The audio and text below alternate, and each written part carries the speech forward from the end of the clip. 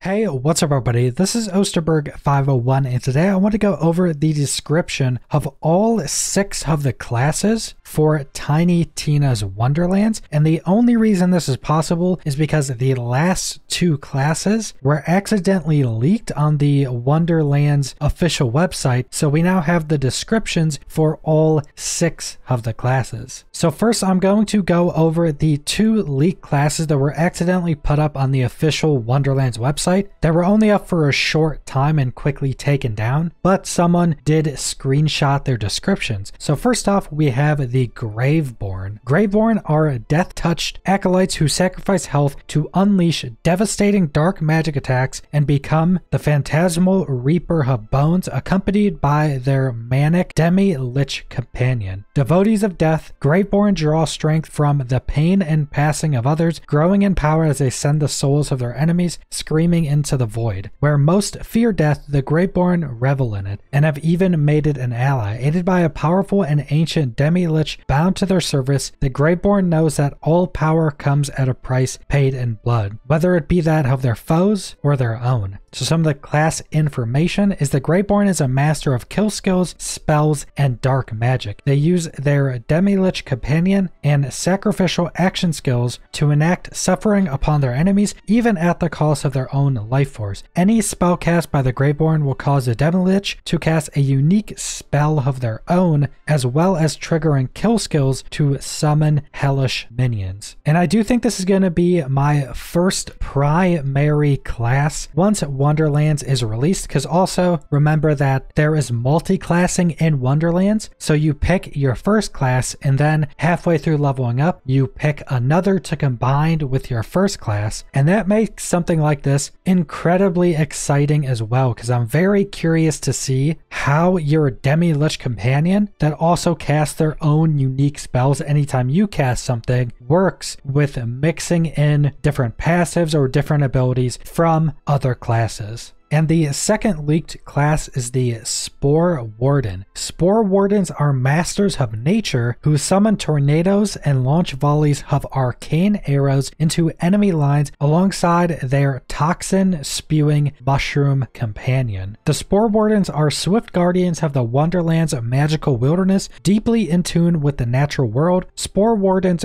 prowl through forests and bogs alongside their faithful flatulent mushroom companion. Spore Wardens are able to annihilate their foes from afar, showing off their mastery of both conventional firearms and a mystical summon bow that unleashes a barrage of arcane arrows. And some class information is Spore Wardens are gun and companion specialists. They can significantly boost the abilities of their companions and allies while laying down withering firepower and slowing advancing enemies with frost tornadoes. Speed and distance are Spore Warden's best friends. So the Spore Warden seems to be more of an archetypal kind of hunter class. They have this mystical summoned bow that they can then use to shoot volleys of arrows and different arrow attacks. And then they have their mushroom companion mixed in with all of their other abilities. So it's almost like they took a kind of archetypal hunter and mixed in some more druid abilities and backstories into that. And it does seem to be a pretty unique class with how they're going about their version of a hunter and a druid. Now the 4 last classes of Wonderlands have been officially revealed to us, and we have a little bit of footage showing off some of their abilities.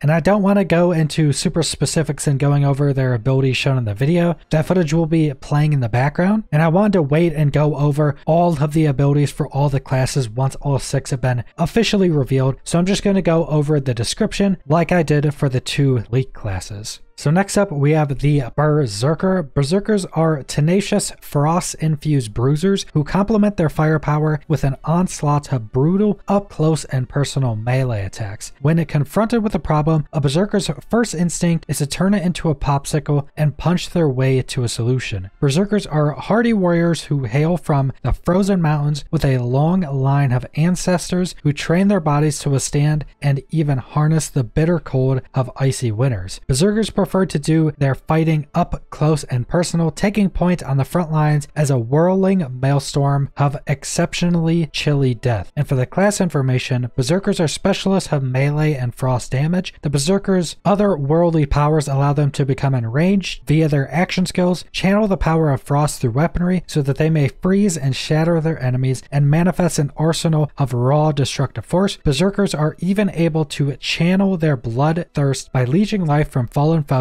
using a dash of occult magic. So the Berserkers are kind of going to be the archetypal warrior or berserker for Wonderlands, and they're essentially having that more warrior or berserker class style, but then just mixing in all of the frost damage on top of all of their normal powers and abilities. And you'll quickly notice it with the classes of Wonderlands that even though the game is heavily influenced from Dungeons & Dragons, most of their classes are trying to mix a couple of the more traditional classes of Dungeons & Dragons or other tabletop games to try to make something a bit more unique. So next up, the Stab-O-Mancer. Stab-O-Mancers are sneaky, critical hit focused assassins who summon magic whirling blades to the battlefield and disappear into the shadows at will. Look, Stab-O-Mancy isn't really its own school of magic, it's a way of thinking. Specifically, how do I stab that guy? Up close and with a dagger in the dark, a well-aimed bullet from afar, or even an ethereal psychic ghost sword. The thing is, Stab-O-Mancers are all about creating and capitalizing on opportunities. Jack of all trades, masters of none, the skillful Stab-O-Mancer exploits foes' weaknesses to stealthily strike vital targets to bring enemies down before they know what hit them. And the class information is the Stab-O-Mancer specializes in critical hits and status effect. They're able to keep enemies guessing by alternating between guns, melee weapons, and spells, all the while moving in and out of stealth to score guaranteed critical hits. Though fragile, the Stab-O-Mancer can use their superior speed to evade damage and fire their guns while sprinting. So the Stab-O-Mancer is mixing more of that archetypal rogue, but then adding in magic to essentially also make their daggers be kind of a ranged magical attack. And like what you would expect from having a rogue, they're focused on their critical hits and being able to move around the battlefield very quickly and also have an element of stealth mixed in with all of their combat. And next up we have the Clawbringer. Clawbringers are faithful warriors who bring down thunder and flames upon their enemies with a spectral hammer alongside their fire-breathing wyvern companion. The Clawbringers are an order of warriors who seek to bring heroism to the Wonderlands through fire and thunder. While it has long been rumored that Clawbringers are born with dragon blood in their veins, our legal scholars can neither confirm nor deny such blatant heresy, and the class information is Clawbringers focus on fire and lightning damage. The Clawbringers' Dragon R empowers their whole party with additional fire damage and more. They can either throw their spectral hammer at enemies to deal sizzling lightning damage or slam it down on the ground to create a massive fire nova. Their trusty wyvern companion flies at their side, breathing fire upon their enemies and raking them with razor sharp claws. So they're keeping the theme of a lot of the classes having some type of pet or companion with them, and the Clawbringer has a little wyvern, which is essentially just a different type of a dragon. And the Clawbringer is essentially Thor and a dragon mixed. That's kind of how they're going about this. You have this big hammer, you do fire and lightning damage with your companion that's running around breathing fire on everything. And then finally, we have the Spell Shot. Spell Shots are gun-toting wizards who can unleash a constant barrage of spells and bullets and transform their enemies into harmless livestock with the snap of a finger. Whether they're slinging spells or shooting shells, Spell Shots know that in the Wonderlands, an adventurer survives by force of arms and arcana. While others may view their guns as mere weapons, the Spell Shot has trained rigorously until it becomes an extension of their own magical will, weaving a gun and grimoire together to enhance their spells and imbue their weapons. Also, they can turn enemies into fuzzy little animals, which is just hilarious. And the class information is Spell Shots are all about combining spells and guns. Able to equip 2 spells, their spell weaving ability increases spell damage and fire rate as they cast spells or reload, allowing them to seamlessly cycle between different methods of dealing damage. When enemies get too rowdy, their polymorph ability can take an enemy out of the fight by transforming them into harmless sheep. So the spell shot is essentially a mage archetype just mixed in with being heavily infused with the guns of Borderlands. So most likely you're going to see a bunch of enhancements to your guns to do additional effects, have different damage, and it almost reminds me of a kind of battle mage from Skyrim with a sword in one hand and a spell in the other, just Borderlands version, so that would be a gun in one hand and a spell in the other. So that is it for all 6 classes of Tiny Tina's Wonderlands. And like I said at the beginning, keep in mind that there is multi-classing in this game. So once you start the game out, you're going to choose one of these 6 classes as your primary class, and you can't change that primary class on that character. You'd have to create a new character to get a new primary class. And then part of the way through the game, you choose a secondary class out of the other 5, but that secondary class you're able to respec whenever you want. So you have a ton of replayability and potential and a ridiculous amount of builds to try out, even just having one class as your primary. So there's going to be a ridiculous amount of different class combinations, different builds, different cool stuff to test out in Wonderlands, much more so than any other Borderlands game up to this point. And so far we've only gotten shown a couple spells from all the 4 classes that have been officially revealed to us. Like I said, the first 2 were leaked. We haven't seen any footage of any of their spells yet, and I think I'm going to wait till those last 2 classes are revealed, and then I'm going to go over all the different spells for all 6 of the classes that we have seen yet. And most likely we will probably be seeing additional spells before the game is released in March, and I'll definitely be doing videos whenever we see more spells for these classes. But that's pretty much all I want to go over, so subscribe if you want to see more Wonderlands or other videos. Leave a like if you liked the video, leave a comment down below what you guys think about all of these 6 classes for Wonderlands, and thanks for watching.